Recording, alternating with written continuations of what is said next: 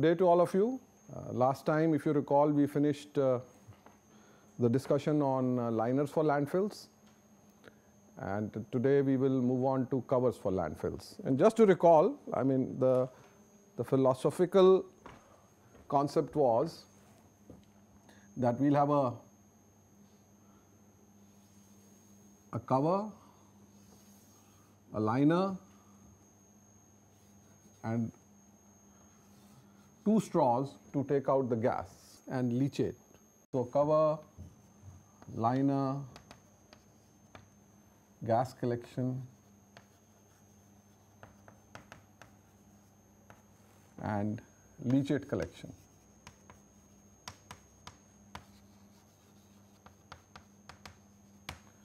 So we have finished this aspect. Today we are starting this, and in the future lectures we'll look at leachate collection and gas collection. But if you will recall, we are basically having the philosophy of a dry tomb landfill, right? And dry tomb means no water should get in and no water should get out, and no gases should get in and no gases should get out. Whatever has to come out by in these two straws, the leachate collection pipes and the gas collection pipes, because then we can control them, we can do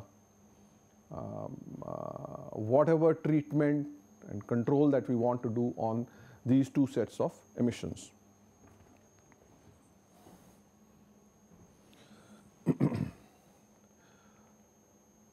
So when you look at the cover, for a below ground landfill, the cover is less. For an above ground landfill, the area of the cover is more than the area of the liner. And for a side slope landfill, they may be of similar magnitude, depending on the shape. And when we talk of covers, you remember we talked about daily covers, intermediate covers, monsoon covers, and final cover system. So daily cover is what is the soil we put on top of the waste every day. And how thick is it typically? 15 centimeters, 6 inches, 8 inches at max, whatever you can conveniently put with a dozer or earth moving equipment which spreads soil. Intermediate covers are those which are placed at the end of a phase or at the end of a year. Our attempt is to put the final cover, but at the end of the year, if we are not able to put the final cover on the working phase, then we put an intermediate cover which is thicker than a daily cover. And we will recall how thick was this intermediate cover? Anybody recall the thickness of the 60 centimeters. No, 60 centimeters is a little excessive. I think it was more like 45 centimeters. That's the kind of thickness that we use.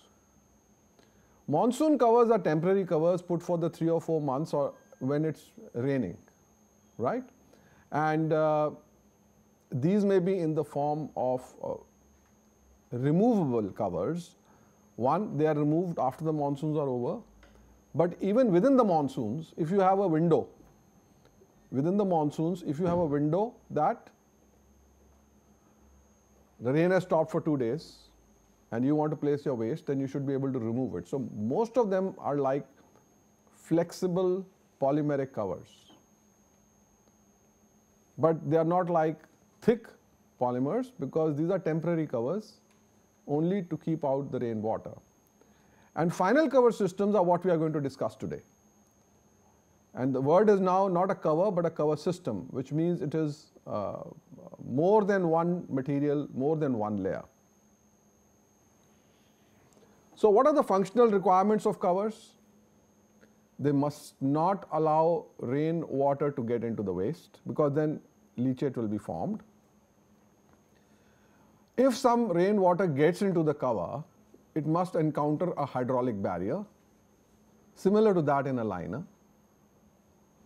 Simultaneously, if you are collecting gas for the purpose of energy recovery or for the purpose of minimizing greenhouse gas emissions, then it must also prevent landfill gas from escaping. So far when we looked at a barrier, we were looking at a barrier to water. when we were looking at the liner system. But now we are looking at a barrier which must also prevent landfill gas from escaping. Of course, if you have a waste which is not producing any gas, which is not biodegradable, or which is not having any methane emissions, then this is not a primary concern. However, if it is municipal solid waste with significant biodegradable content, then you have to prevent the gas from escaping. One of the requirements of a cover is, just like your roof, the roof is slightly tilted to enhance surface runoff. Water should not pond over it. Similarly, the cover must have slopes which enhance surface runoff, and it should not be erodable. It should not be that water flows on the cover and carries away fine particles, makes erosion gullies, and that kind of erosive processes must be withstood. Vegetative green covers are very soothing to the eyes. So from purely an aesthetic point of view, when you clear these large dumps or mounds, you like them to have a green look, so you must be able to grow vegetation on it. Now, I am not saying you can grow vegetation in a desert. So if you are in an arid climate where rain is very less, we'll look at alternate covers. But wherever there is greenery in the natural environment, that means there is some self-sustaining vegetation in that environment. So you must have a similar situation as far as the landfill is concerned. The covers must withstand long-term settlements. Now, when we talked about liners, we were talking about the fact that clays are flexible and membranes are flexible, and they would be able to overcome the settlements in the soil. But covers, if they have biodegradable waste, have much larger settlements. So the covers should be able to withstand large settlements if there is organic waste or biodegradable waste. Covers have long-term slope stability problem. If you look at this cover or this cover, this slope is going to remain exposed for the design life, 50 to 100 years. There should be no erosion, there should be no slope instability, the hydraulic barriers should not get exposed. Same thing here. Liner gets buried, so their slopes are temporary. So therefore, slope stability problems are much more in cover systems. And when you are exposed on the surface for years and years, design life 50 to 100 years, then you should be able to withstand if there are any vehicles which are going to move on the cover. These may move for maintenance, these may move for other purposes. Extreme winds, extreme sun, extreme hurricane, extreme tornadoes, what else? Extreme earthquakes. Everything for which your building should be stable, these covers should be stable as well.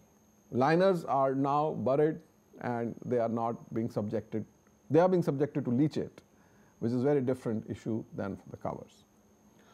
So can the following perform satisfactorily? One of the ongoing practices in municipal solid waste disposal is to put a soil cover. And these old waste dumps with the soil cover are often referred to as sanitary landfills. But soil cover is not necessarily impermeable, but it does allow you to get some vegetation to grow on it. So does a soil cover meet all that we are trying to say in the earlier slide? A soil cover, a local soil cover, a local topsoil cover will support vegetation if there is vegetation in that city. But it will not perform much of the other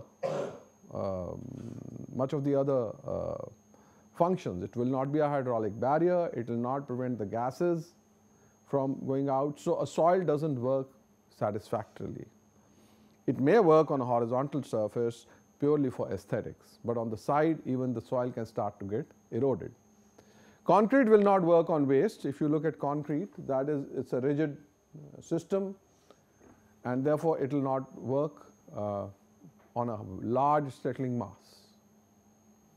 So immediately the thought comes, maybe what we used in the liner, can we use that in the cover? And did you, when I showed you the geomembranes, what was the color of the geomembrane that I showed you? I showed you the geomembrane, smooth and textured. What was the color? What are the color of most of the overhead tanks? Yeah, because carbon black is used in all the polymers to withstand ultraviolet rays. So typically, these polymers are black in color. You can make them colored as well. But the issue is, if you use a geomembrane and clay, it will be a good hydraulic barrier, but if it has to remain exposed for 50 to 100 years, one is the aesthetics issue that it's a black tomb. The other is open to vandalism. It's open to vandalism. Children will come and play on it, and people will drop something on it. So obviously, just by itself, the geomembrane and the clay can be a good barrier, but it is not suitable for long-term stability for 50 to 100 years. The way concrete is. I mean, you can leave exposed concrete and that will survive 50 to 100 years, but you can't leave geomembrane and clay. So obviously, we need to look at this a little more carefully.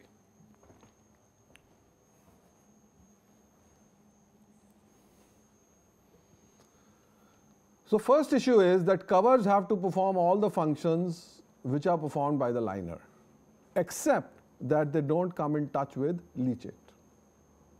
If you have designed your system well, you will not have leachate coming in contact with your cover. But covers undergo much larger settlements, so they'll be different. Covers have to drain off much larger volume of water. The leachate that is generated is the amount of the squeezed liquid which comes out and part of the precipitation which gets into the waste. The leachate quantities are smaller. What falls on the cover has to be handled by the cover, and it's the full peak rainfalls. So covers have to handle much larger volumes of water. Liners along side slopes become buried with time, hence the slope stability issues are temporary, but slopes of covers are permanent and require long-term stability. And as I said, the covers are exposed to wind, rain, sun, snow, traffic, burrowing animals, plant roots, etc. The advantage is covers are repairable. They are right at the top. So you can dig them up and repair them. Liners, you can't repair, especially if a lot of waste has come on top of them. And covers are not exposed to leachate. So if I look at a liner, let me look at a liner here first. Waste, separator, leachate collection system, a composite barrier, there is a separator on top of this if required, then another separator, then the secondary leachate collection system, composite barrier, and the subgrade. So that's a cover. Typically, sorry, that's a liner system which we saw, and this is a double composite liner for hazardous waste. I'm going to look at typical elements of a cover system. Because cover must have green look and vegetation on it, it needs to have a topsoil layer. Then there is something called a protective layer. We look at the functions of each of these layers. If any water goes in, which it will, because you want to keep the grass green. If you want to keep the grass green, you have to irrigate it. If you irrigate it, some water will definitely go in. So there is a lateral drainage layer that if any water infiltrates through this, it drains out so that it should not stand on top of the barrier. The barrier here is shown doesn't have a geomembrane. It says S/C. S is for single barrier, C is for composite barrier. Liners will always be composite. Covers can be single barriers or composite, and this we will try and understand a little more. The waste is at the bottom. Gases are emanating from the waste. If I put a barrier here, then the gas pressure will build up. So there is a gas collection layer above the waste. Okay, there's a gas collection layer above the waste, and there is a foundation layer. What's a foundation layer? Between the gas collection layer and the waste is a little bit of material which is put to smoothen out the surface and to give you a strong surface for the other components to come on top. It's basically compacted local soil. It may or may not be required. Sometimes what you may do is you may put a little bit of extra gas collection layer and say, okay, this will take care of my foundation layer. So in some countries this is essential. In India this is optional. If your waste is soil-like, if your waste is soil-like means what? If the particles are not very large and protruding and furniture components and construction and demolition blocks, then there will be no protrusions from the waste. If it's soil-like, say it's in sand and size below, then the waste itself can form the foundation layer. But if there are big particles, heterogeneous material, then you'll need to put extra material on it to cover it. So that's the foundation layer. So the surface layer which we saw, on which we grew vegetation, is predominantly for a green look, for erosion control and vegetative growth. So vegetative growth means green look, erosion control means you don't want the soil to erode, right? And can we put a soil which will not erode? Can we put a soil which will not erode?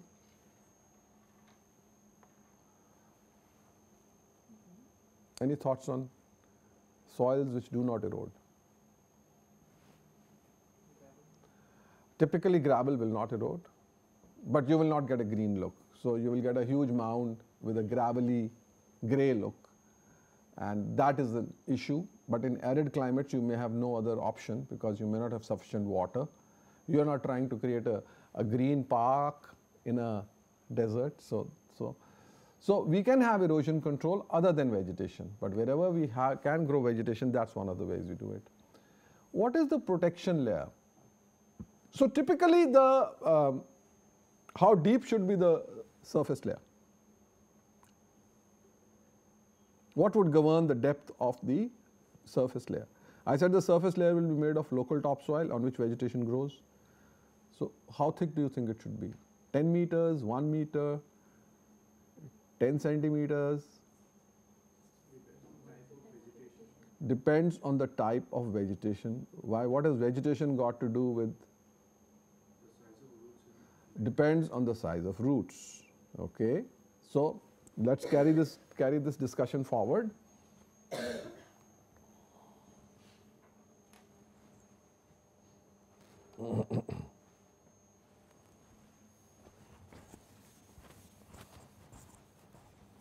Surface layer thickness. I said it's made of topsoil.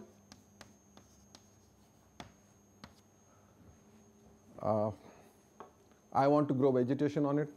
Do I want to grow grass or do I want to grow local vegetation? I want a green look. Let's start with grass. Grass is not it's not inexpensive. The kind of grass you have in lawns, the IIT lawn, it's not inexpensive. You have to maintain it. So we said that the thickness will depend on the root zone.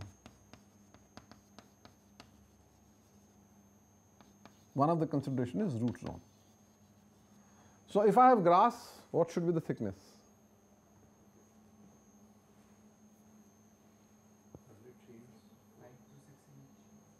If you say 6 inches, 15 centimeters, 150 millimeters, right? Because the grass itself is not going to be taller than 6 inches. So the grass roots are not going to be very big. But you have been told to restore the land to its original condition. Is that right? Isn't that what we said, that whenever we walk off after 50 years, there should be original vegetation. And original vegetation can only grow if it has sufficient root depth. So if original vegetation is a tree or is it a shrub, so if you look at your hometown and think about when you're traveling on the highway out of your city, what do you see on the roadside? Shrubbery more or trees more? So you don't have anything on the ground. It's only a tree and a brown patch beneath that. What covers most of the ground other than the agricultural field? Yeah, you have trees. They are more visible because they are larger. But you will not have a canopy of trees. Some places nothing may be growing, but most places you will have local shrubbery. Shrubbery may be either in the form of a little tall grass or shrubs which may be a foot high, some kind of a wild growth. Right? I do remember that I went to the Jim Corbett Park and they have grass which is taller than me. So there are different types of grasses and different types of shrubbery. So if you walk in that grass, you are always worried that there's a tiger on the other side, a few meters away. Right? So anyways, most of the places will have local shrubbery. If you want to grow a tree on a landfill, what is the root penetration depth zone you need? So let's end the discussion on this. Suppose you say, I want to grow trees on my landfill. So what is the root penetration depth that you need? Tree may be how high? It can be very high, but let's take a normal tree. 3-4 meters high, agree? Maybe a little taller.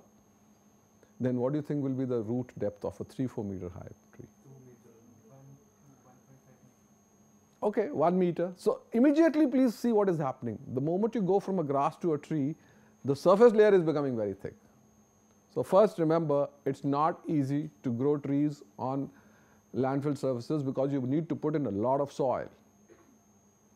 And that's a challenge because the moment you make it very thick, you have to get the material from somewhere and you have to lay it and compact it. But if something is in your mind that I want to put trees, then you'll need several meters. If you want to put shrubs,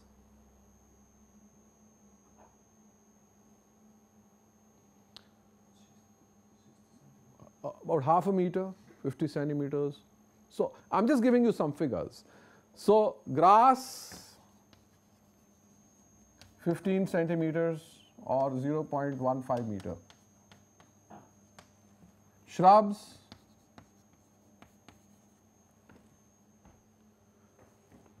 and trees. So trees we said in meters, 1 to 2, some people said. Shrubs will be about. So now you've got an idea as what should be at the top. Okay, let's come to the protection layer, the second layer that we are talking of, protection layer. So why do we need a protection layer? Below that is going to be the barrier layer. What is it about the barrier that we need to protect? So we had all these issues. Can we have a geomembrane and clay at the top? I mean, that's the discussion. You want green finish? I'll give you green geomembrane. Is that fine? Or you don't like look of green plastic? So green geomembranes are available and they have been tried. But eventually, are you going to say nobody can walk on this? Are you going to fence it off and put a tala and have a security guard there that sees that no animal? Well, he will prevent children from coming, you will fence it and put a gate. Then somebody will hop over the fence. Then you will make the fence higher. Then the birds will fly from the top. And then what will you do? So you have to protect your barrier. So what can trouble your barrier? If what's happening in Srinagar today, lots of snow. My cars are buried. So you have to protect your barrier from snow, from rain, from burrowing animals. And if you grow shrubs at the top, you don't want them reaching your barrier and going through them. Because then when the shrub will die, it will become a preferential seepage path. So you have root penetration. By mistake, somebody may start digging. Somebody wants to run a telephone cable, well, now everything is mobile, but somebody wants to run a any line, any utility line, and he starts digging. So we don't want it to be damaged. So the function of the protection layer, as you can see, is protect the underlying layers from desiccation, frost, root penetration, burrowing animals, accidental human intrusion or others. And these may also be half a meter, typically half a meter is sufficient. Unless you belong to a cold country, they have a frost penetration depth curve for the various regions. So you will know that so much of the ground freezes below the ground level, and that's called the frost penetration depth. So you would have to have your protection layer more than the frost penetration depth. So you have to put a protective layer, and after you have come below the surface layer and the protective layer, you can put your barrier layer. And if I try and develop this now,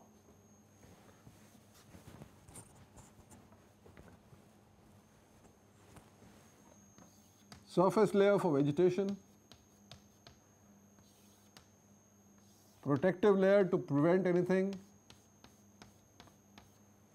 and let us say, for the simplicity of argument, that my barrier layer is simple clay, compacted clay.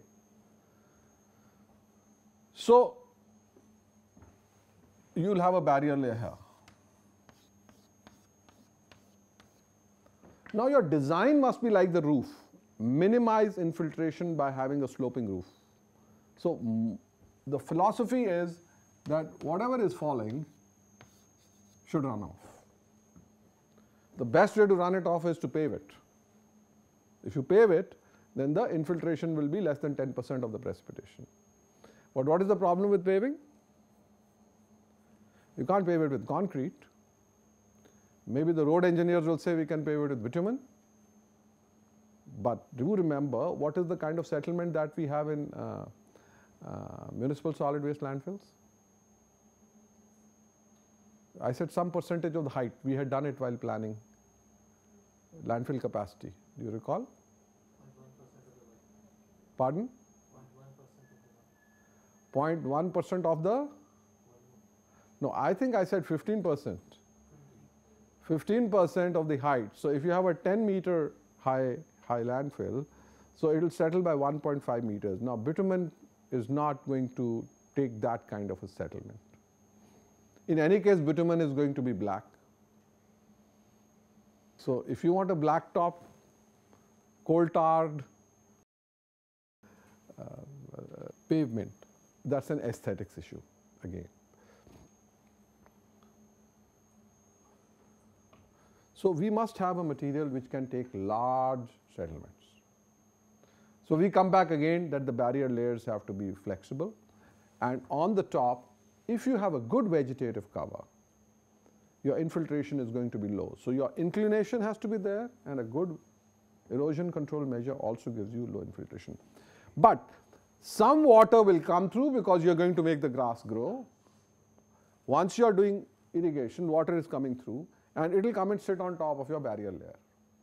Now, what you are doing at the top, you again do it on top of the barrier layer. If some water comes through the grass surface layer and through the protective layer, remove it. So therefore, you have a drainage layer.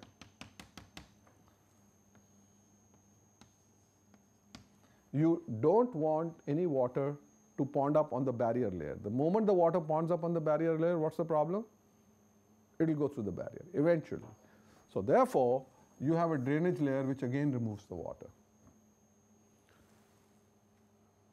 Precipitation, runoff,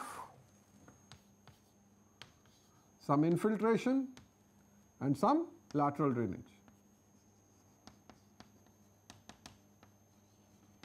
So in a sense, water doesn't stay on the roof, and it goes to the toe. So that's the function of the drainage layer, to reduce the head of water on the barrier layer, zero head, and drain away the water which is coming from the overlying layer. And that brings us to the discussion on the barrier layer. What kind of barrier layer do you want? One which allows zero water to go in, or one which allows some water to go in? Zero water is ideal in the sense there will be no leachate, or only the leachate from the products of reaction and what is squeezing out, and therefore leachate treatment costs will be a minimum. But if you want your landfill to stabilize your municipal solid waste, you stop water, it will stop biodegrading.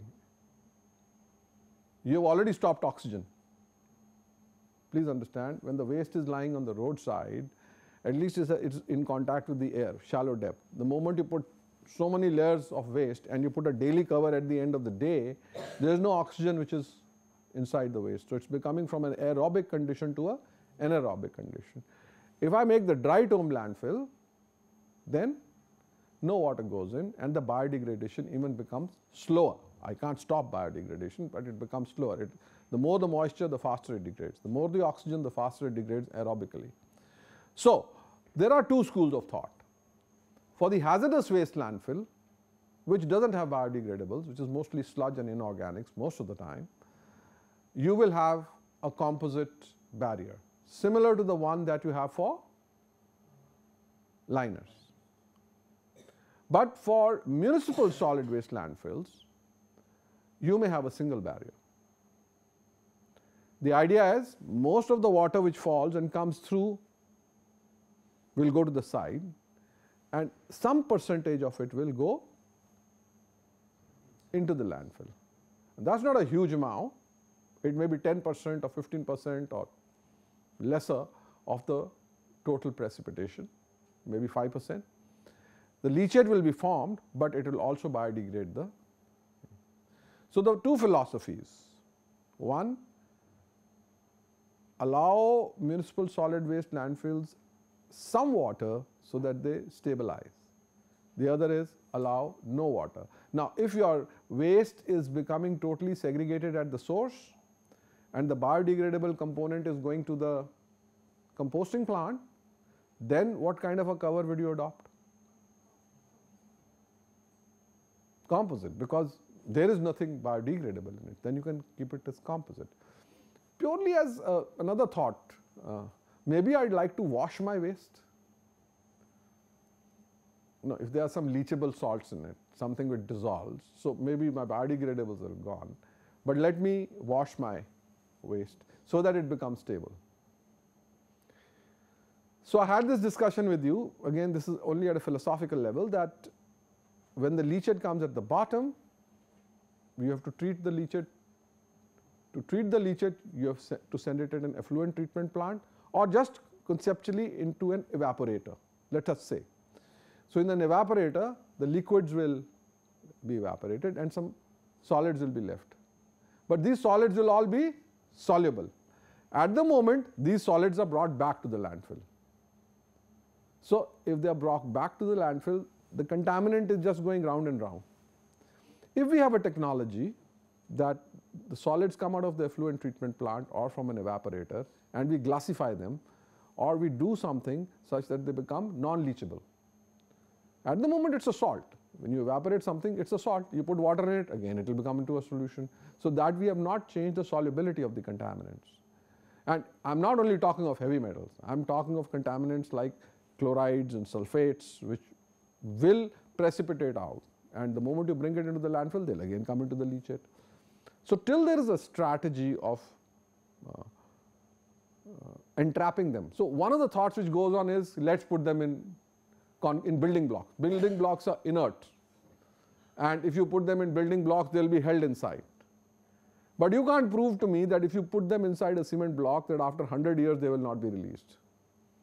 See, glassification means putting them inside a matrix where they will be there for thousands of years. Man-made materials are typically there for hundreds of years. So that is the issue. You remember that movie, the Jurassic Park? In the Jurassic Park, how did they create dinosaurs? There was a mosquito inside a golden glowing resin blob, So what had happened was that the mosquito had bit a dinosaur. It had the blood of the dinosaur inside it, so it had the DNA. And while it was sitting on the side of a tree, it got stuck to the resin, and the resin entrapped it. Consequently, it became entrapped in an inert matrix, and you could go and take out the DNA from inside. But then this survived for thousands of years. Whereas we have concrete, which I don't know whether it survives for thousands of years. Rock does. So anyways, so the point is, the philosophy of whether this should be impervious totally or have some little bit of, allow some little bit of water, is a debate which goes on infinitely. Currently, the state of the art is, if you want your municipal solid waste to, if you want the municipal solid waste to stabilize, allow some water. So therefore, you have single liners, typically a compacted clay liner in municipal solid waste, and you have a composite liner in a hazardous waste cover. Then just like you have a drainage layer at the top, you have a gas collection layer at the bottom to collect the gases, and below that you have waste. If the waste is such that there are no protrusions and no non-uniformities, and a dozer can make it plain and it can be compacted, then you don't need a foundation layer. But just suppose if it's just food waste, wet, soggy, non-soil like, then before you put your gas collection layer, which is also sand and gravel, you would like to put an intermediate soil layer on it. So there's a foundation layer which comes up optional, which you have. So that's your cover system as it is adopted. So if you look at the municipal solid waste management rules in India, here is what it has. It says 45 centimeters of topsoil on which vegetation will grow, 15 centimeters of sand as a drainage layer, 60 centimeters of compacted clay, as was the case, 10 to the power of -7 centimeters per second, 30 centimeters of sand gravel. So doesn't seem to have any protective layer and doesn't seem to have any foundation layer. So that depends on the designer. That depends on the designer. Please understand, a protective layer, if it is made of the local soil, let me again say, you are going to grow grass, so 15 centimeters of surface layer is fine, and the protective layer is also of the local soil, that's 45 centimeters. Both things put together is called a topsoil layer, and here they have given 45 centimeters. It could have been 60, but it's 45. It works both as a surface layer and a protective layer. Where topsoil is very limited, there you will have a separate topsoil and a separate protective layer.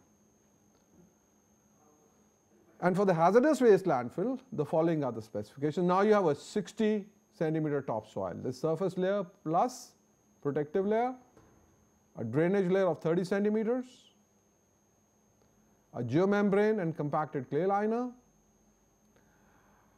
This is called a regulatory layer. Now, why is it not called a gas collection layer? There may be no gas coming out of a hazardous waste landfill. There may be some volatile organic compounds.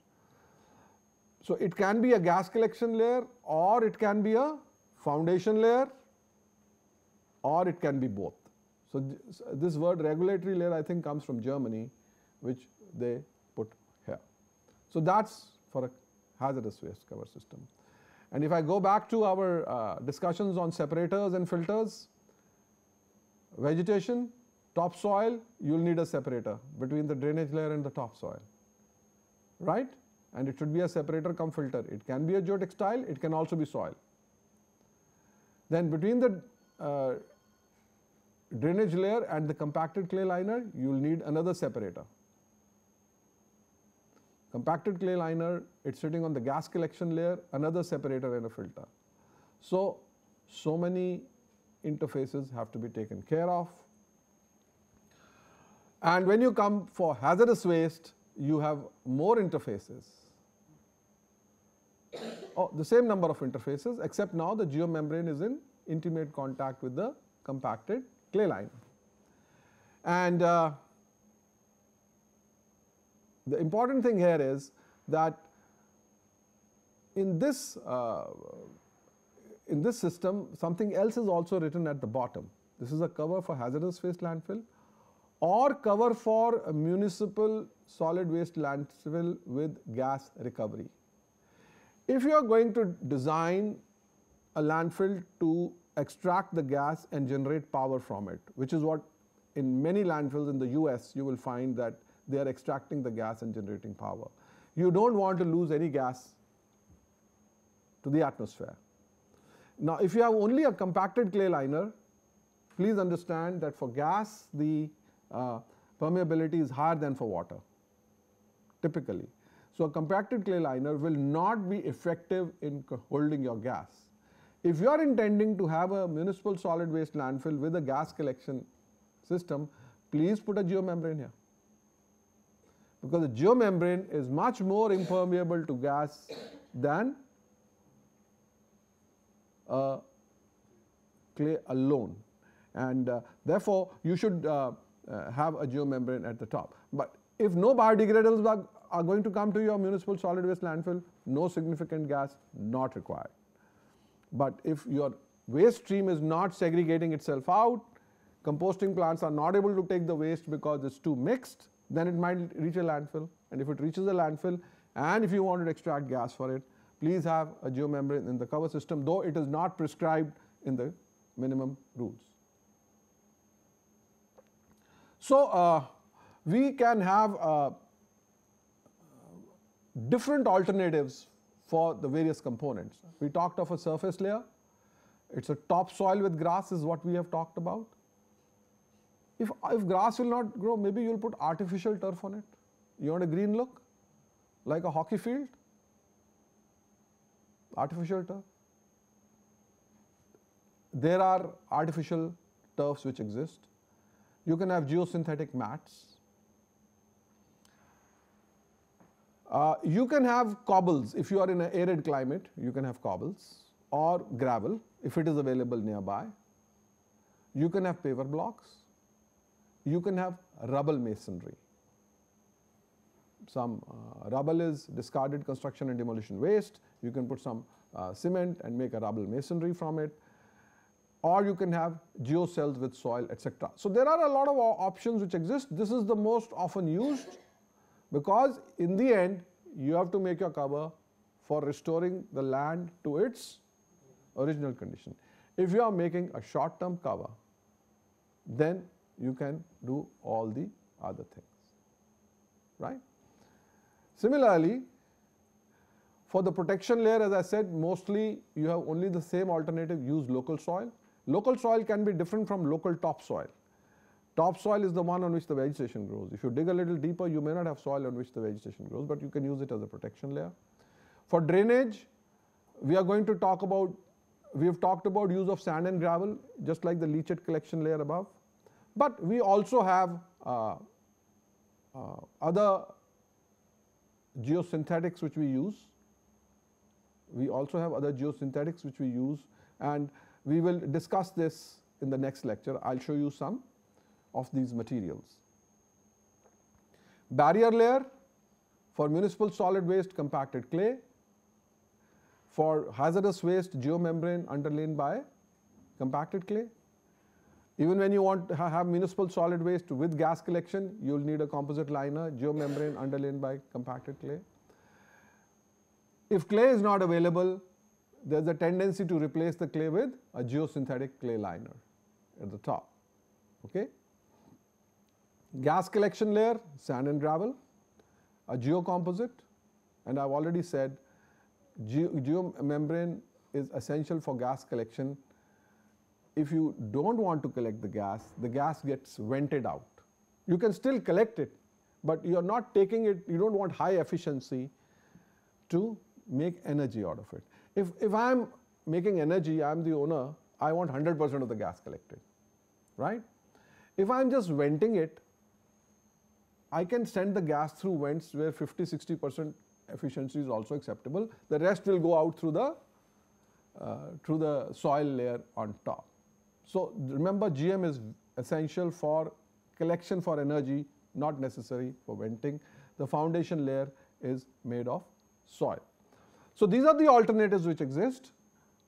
We will stop here at this point, and in the next lecture we will take up what are the non-man-made materials which are used to replace some of the layers that we have seen. So far all we have done is added a geomembrane in a composite liner as an add-on to a compacted clay liner. But now more and more the attempt is to make the cover lighter, less thick by putting in thinner elements. If I look at the thickness of this cover, 60 plus 30, 90 plus 60, 150 plus 30, 180, it's more than 2 meters thick if I look at the separators as well. So that's a huge thickness. So no landfill owner wants to lose 2 meters of thickness in a 10 or 15 meter high landfill. So can I put something else? Can I put something else? We'll look at it in the next class. Thank you. Any questions which come to your mind at this stage? No questions. But do remember that once you put man-made materials, you have to be very sure about the life of the man-made materials in comparison to natural soils, which we can be sure. If I put sand in a drainage layer, how long will the sand last? What's its life? Just a discussion. What's the life of sand particles? 5 years, 10 years, 100 years, 1,000 years, 10,000 years, take a pick.